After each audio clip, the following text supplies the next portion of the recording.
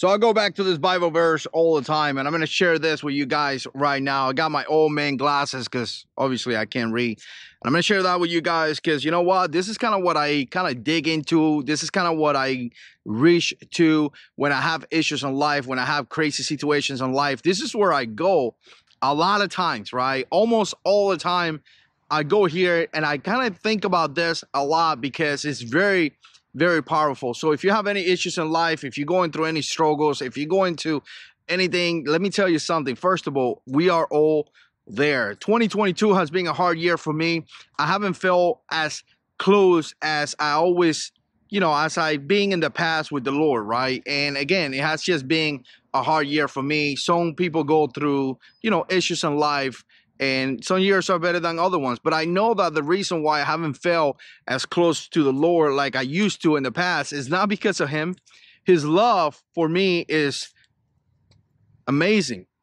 It's because of me, right? It's because of me. It's because he's waiting for me to knock that door so he could open that door. He says, seek me and you will find me. Knock and I will open the door. So, who puts things in the way of you and the Lord is you allowing the devil to separate you from him, because his love will never be separated from you. So anyways, I'm kind of thinking about this, and I kind of, debating this, and I always go back to this Bible verse, and I want to share that with you because you know what? I hope that somebody is blessed. If you are blessed, just put it in the comments and let me know. But this video is going to be for someone out there. 1 Peter 5:10 says, and the God of all grace. Let's stop right there. And the God of all grace. That's a revelation right there. That part right there. Who called you to his eternal glory. You understand that God called you to his eternal glory? Who cares what people call you for? Who cares, your friends being mean to you, this and that, and all this other issues? Who cares? The God of all grace called you, sir, ma'am, to his eternal glory. Is insane. In Christ, after you have suffered, I love this part. It says, after you have suffered. So the God of the universe, the creator of everything, is going to tell you that you're going to suffer. He understands that you're going to suffer. But here is the promise. Here is the promise. Wait for it. I'm going to tell you. The promise is crazy because it says, after you have suffered a little while, God understands that you're going to suffer for a period in your life. Your suffering is not going to be eternal. Your suffering is not going to be forever. Your suffering is going to be for a little while. Think on that, right? And here we go. Will himself, now this is God.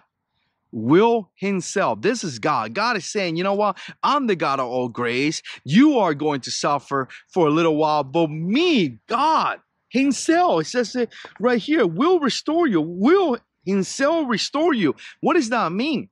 He's going to restore you. It doesn't matter what issues you have.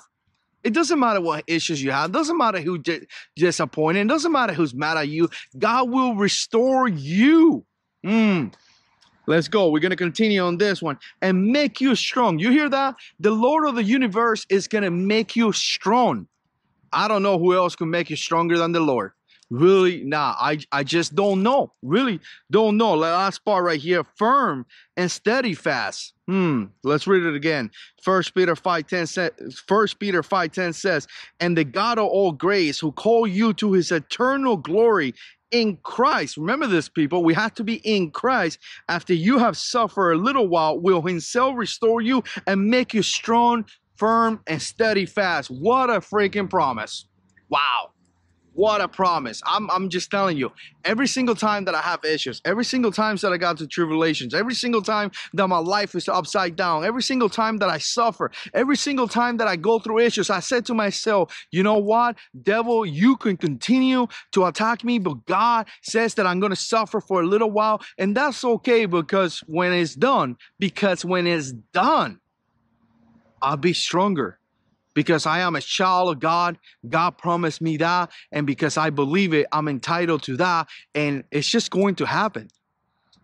It is what it is. I hope that blessed somebody. Let me know what you think. Put comments down below. And as always, God is in control.